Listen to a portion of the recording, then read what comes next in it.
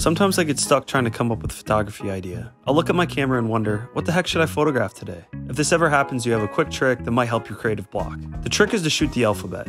Yep, the actual alphabet. You can either pose your objects or challenge yourself and try and spot them naturally. Move through all 26 letters one at a time. It might sound stupid, but this photo exercise will start getting the creative juices flowing, and you start thinking about composition a little differently. This trick has worked for me a lot, and I hope it helps you too.